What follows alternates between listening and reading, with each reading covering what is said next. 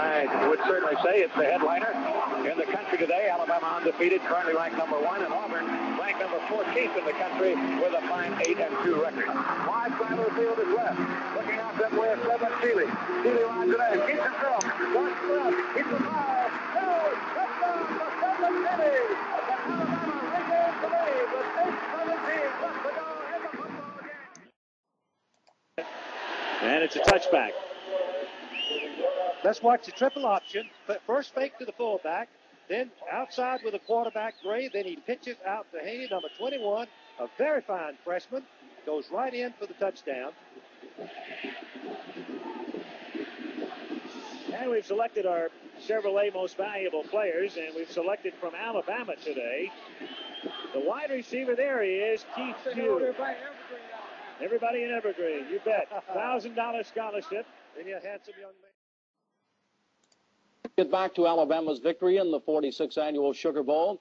The game started with Alabama immediately getting into trouble. Don McNeil here fumbled the opening kickoff. Arkansas recovered to set up the Ish Ordonez field goal you're about to see. This puts the Hogs up 3-0. Still in the first quarter with the Tide's running game in high gear. The game's most valuable player, Major Ogilvy, raced 22 yards for Alabama's first score of the day. Alabama 7, Arkansas 3.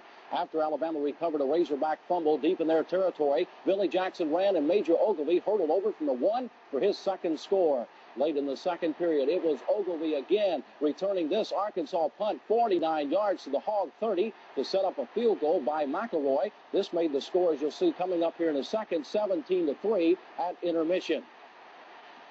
Arkansas came out storming in the second half, opening with an 80-yard scoring drive. Kevin Scanlon passing to Robert Farrell for the final 3 yards. A try for 2 points failed. Alabama 17, Arkansas 9. In the fourth quarter, it was all Alabama putting together a spectacular 98-yard drive, which was capped off with Steve Whitman bursting up the middle for the last 12 yards. Alabama 24-9. Arkansas tried. They couldn't score in again. Congratulations to the Crimson Tide, who own the country's longest winning streak at 21 in a row. Also, today's victory marked their 5th straight postseason bowl win. By now, the Alabama Crimson Tide has been voted college football's national champions for 1979 in both major wire service polls, AP and UPI. There was really never much doubt about UPI giving the Tide the title, but there was some concern in AP. The coaches poll gave Bama 28 of 38 first-place votes, with 9 votes going to Southern California and 1 to Oklahoma. Surprisingly enough, AP voted the Tide number 1 overwhelmingly. They received 46 of 67 ballots, with the other 21 going to Southern Cal. And the final rankings in AP look like this from top to bottom. Alabama on top, Southern Cal number 2, Oklahoma a strong 3rd after that. When Alabama was declared the national champions in both polls today, Bear Bryant called the 79 Tide team one of his greatest teams ever and added, "It will always be special to me personally." When the Bear received word of his 5th national title this afternoon, Total News Sports reporter Roger Springfield was also standing by. Here's his report. A better script could not have been written. The Tide had to beat Arkansas in the Sugar Bowl decisively, and they did. And then Southern Cal had to beat Ohio State in a close game in the Rose Bowl, and they did. So that paved the way for today, when Bama was declared the national champion. In Tuscaloosa, reaction was not as joyous as one would expect. Well, certainly, hearing that certainly made us real happy. That's our number 1 goal, and that's what we strive for. That's what we work hard for, and certainly, it brings a lot of satisfaction from receiving this too. The number 1 poll.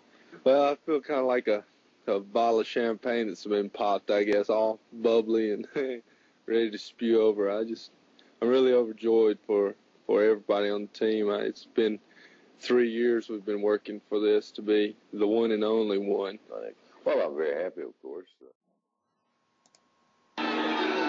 Second down and 8.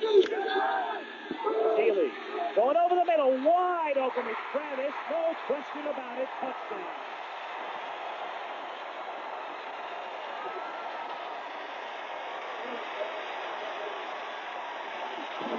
56 yards to the tight end, Ken Travis, number 88 out of Bessemer, Alabama. He was open by 10 yards. Let's watch it again. It's an option play for the